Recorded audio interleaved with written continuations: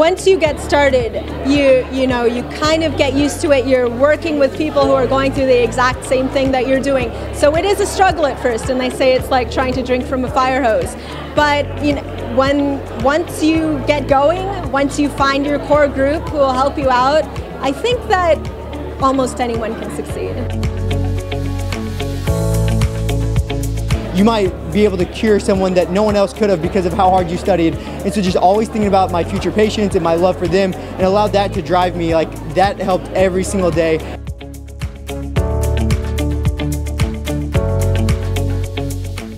To have the mentality of like whatever it takes, you know, so we knew we were going to be doctors, and whatever that took, how many hours in a day to study, no matter where in the world we ended up, we were going to do it.